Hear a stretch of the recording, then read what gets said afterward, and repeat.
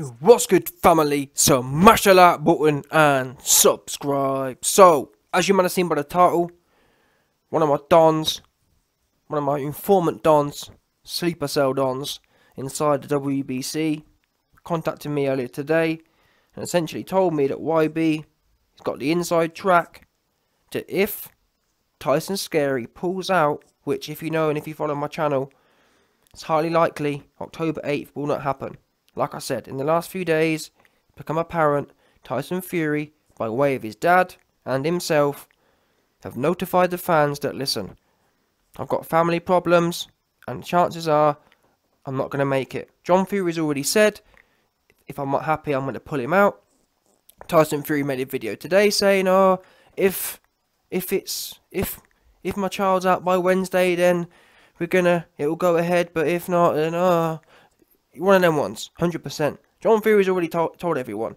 If Fury's not happy with his family, he's not fighting. Tyson Fury has essentially come out today and reconfirmed that. Yeah?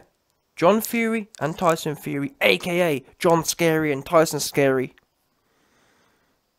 have added a conditional on the October 8th. Don't forget that October 8th is supposed to be a fight date. It's supposed to be, I'm fighting there. And this is the thing. Champions of old would say it was almost, what's the word? It was almost it's a must, not a must. It was what it was.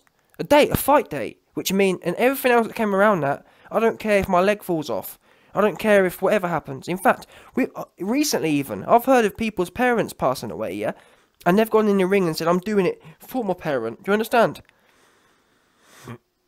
That's what not only the great fighters do, that's what true fighters do. True fighters find a way to get in there and crack on. Bottom line, they do it in spite of things going on. But these new age fighters, I'm not even saying new age, because like I said, there was fighters recently whose family had died and they fought anyway. So it's not just new age, but there is a new age tint to it. This new age fruitiness displayed by Tyson Fury is what it is. We'll use anything to get out of fighting. And this just seems to be the latest one. Yeah? But either way, now I've given you man the background. Fact of the matter is, the odds for October 8th have just plummeted. Fury pulled out for the July 24th date, and that already made the October 8th date super suspect, in as much as people are thinking, well, Wilder already took Fury to court, and that didn't work. Already got a date in July 24th, that didn't work. And now, Tyson Fury and his team are basically saying, if they're not happy, if all their conditions aren't met, which, by the way, these aren't official conditions, like, these aren't, what's the word I'm looking for? These aren't testable conditions Fury's looking for. The Team Fury have basically said, if we're not happy, if our emotions aren't satisfied, then we're not fighting. That's not the same as something official. Yeah? They're just, if their emotions blow a certain way, if I'm not happy with the state of my family on a particular date, I'm not going to be fighting. It's not something rigid. Or it's not something that's independently controlled or out of their hands. Fury controls how he feels about his family, does he not? If that makes sense. It's all within your circle of control. If you choose to let family events to get on top of you and not make you train, and that's on you, isn't it? And like I said before, either way, Fury, if he was a true man, would understand that and say, you know what? I need to commit my whole life to my family. See you later, belts. See you later, boxing. My family's worth too much. Because a lot of you flip-flopping dons, yeah, you rant and rave about, oh, YB, I can't believe you're saying this, and, oh, YB, Fury's family. If Fury was really a family man, he'd spend all of his time with his family, wouldn't he? He wouldn't be trying to dip in and dip out. So anyway, now you've got the background. Like I was saying at the start of the video today, I heard from one of my WBC insider dons, and he basically told me that the WBC, despite being paid by MTK, because of public pressure, they're feeling it. And obviously because of DILLIAN WHYTE's pressure as well, even though DILLIAN WHYTE and Eddie Hearn have been a bit moist, to be fair. I'm pretty sure they're half paid from what I'm hearing as well. Eddie Hearn and DILLIAN WHYTE are half paid off, because they ain't done nothing, have they? It's been 2 years, and they've been saying they're doing stuff with lawyers. They ain't done nothing with no lawyers, because it don't take that long, does it? And there ain't been no papers that have dropped. So either way, I think everyone's in cahoots together, truth be known, in the whole boxing game. I think the whole boxing game has been corrupted by MTK, truthfully speaking. MTK are everywhere. Their tentacles are everywhere. Yeah? I mean, literally, their tentacles are in Tyrone Booth. No doubt, yeah?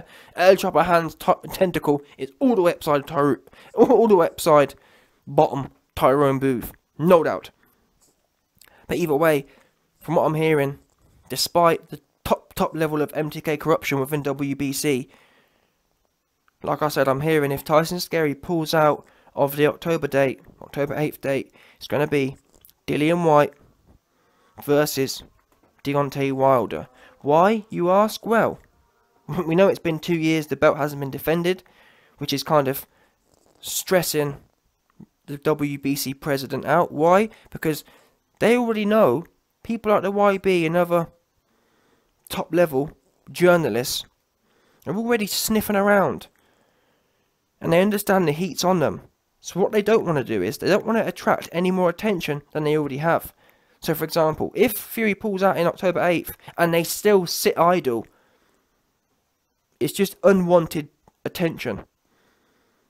They can only be so corrupt, if that makes sense. So what I'm hearing now is what they're going to do, like I said, if this October date does fall through, they're going to substitute Dillian White in and Deontay Wilder. Because also, not only does it look bait from a corruption point of view, also, we heard recently the WBA themselves are in some... I've got another video coming soon to explain this, but the WBA themselves, you can look it up on Google, they've been undergoing, I think Sporting Icons did a video on it, they've been undergoing some goofy corruption investigation.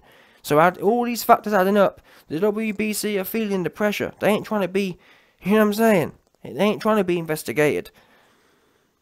So if Fury pulls out in October, Dillian White and Deontay Wilder will be fighting for that belt, and obviously they're most likely going to put Tyson Fury as champion in recess. And also another factor which has encouraged them to actually put a fight on is, number one, we know Dillian White and his team are always sniffing around, talking about legal cases. That doesn't help, even though they've gone kind of quiet.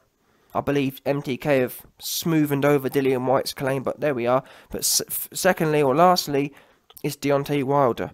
If Fury pulls out again, from what I'm hearing, Deontay Wilder's team, they're going to petition, essentially, just to get the belt.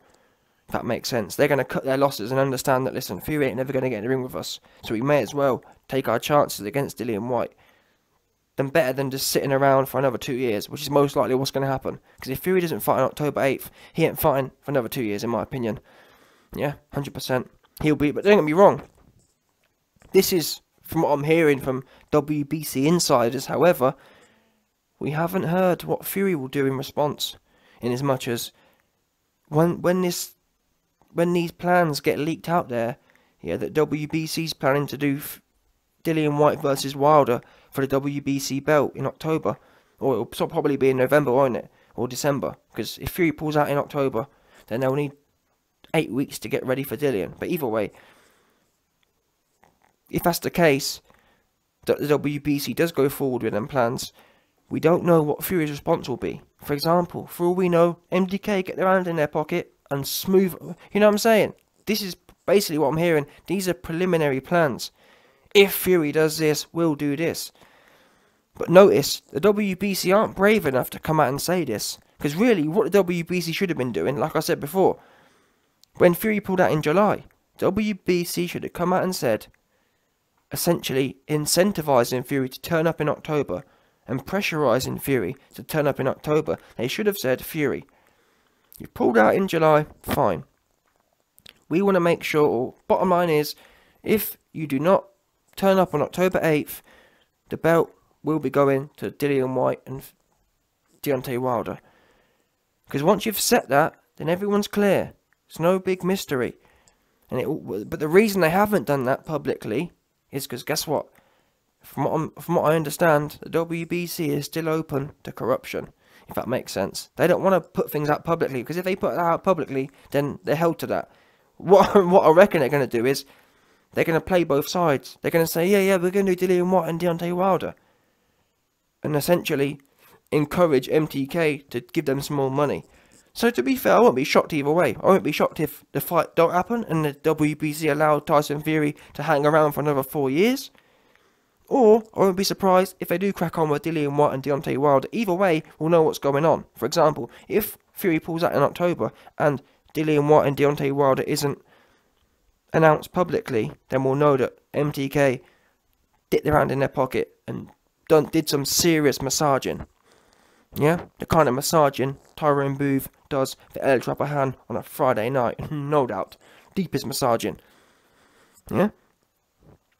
If they do announce it, then we'll know that either the WBC found some backbone, or the WBC felt public pressure from the YB, or maybe MTK just ain't trying to pay no more in bribes. You know, understand? Because I don't care what no one says. If you think that the WBC, don't forget, the heavyweight belt is the most, not only prestigious, but it's, in fact, scrap prestigious. The WBC belt is the biggest revenue generating belt because it's the most famous one. Or sorry, because it's the biggest division. That's where the money is. Apart from Alvarez, that's where your big money is. You need that belt to be fighting, unless you're the WBC. So my point is, why would the WBC allow their primary belt, their primary earner? I reckon the WBC belt probably earns more than all belts combined, excluding if Alvarez has a belt. If Alvarez doesn't have a belt, I reckon that WBC belt earns more than a whole lot of them put together. So why would the WBC have allowed that belt to stay idle for 2 years? And still, even after 2 years, they still haven't injected any terms to it. They still haven't injected any pressure onto Tyson Fury, even after 2 years, even after losing a law case. If you don't think it's corruption, what is it then? If it's not payments, what is it? Because we know that WBC is a business. Now, I've never heard of a business being happy to lose their #1 earner and just be sitting idle about it. Fair enough, RYB, it's only been 6 months. You know, there's been some bad and unfortunate circumstances. You're too conspiratorial. Oops. 18 months later, 20 months later, this ain't no mistake where, it's a few month mistake and they've missed one fight. The WBC's been inactive for essentially 4 fights now. And still no word from them. And you think, and you just think they've written that off? You think the company writes off their #1 earner and does nothing about it, and just sits there idle, ready for it to be more idle? I don't think so. They've been clearly smoothed over, and we already know from records that, for example, Carl Frampton was managed by MTK, yeah, and guess what? Carl Frampton didn't pay them any money. I think they was paying him. Since when does that work? Management companies usually, well, not usually, factually, management companies, their job is to manage. They get paid a percentage. Carl Frampton was getting paid by MTK. Oops. Which shows MTK has set the precedent for paying for things. Bottom line. And we already know they've got a whole bag of money to be buying stuff with.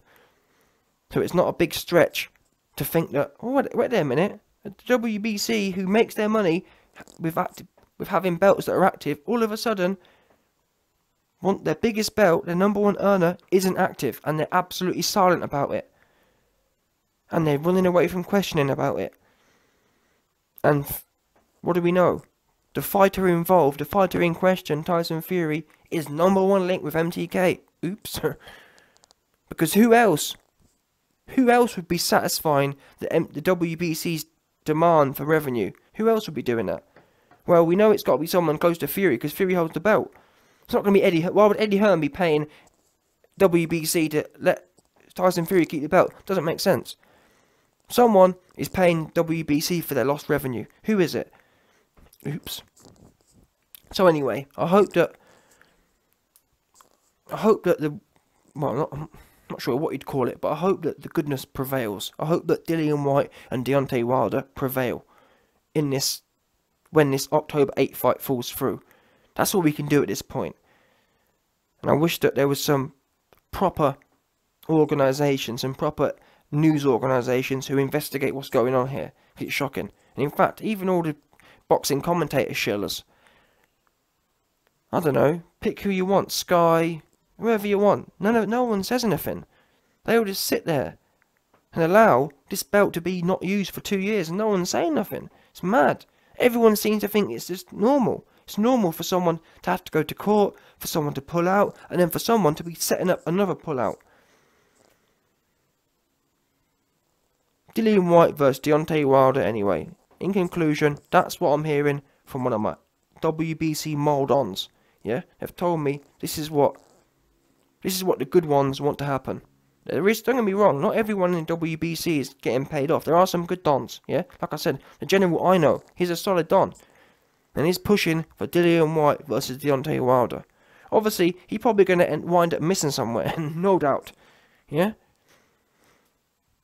But all we can do at this point, as boxing fans, we're cucked, essentially. Boxing fans have been cucked. We're all in the cupboard, just sitting there watching Tyson Fury playing around with a belt. No doubt.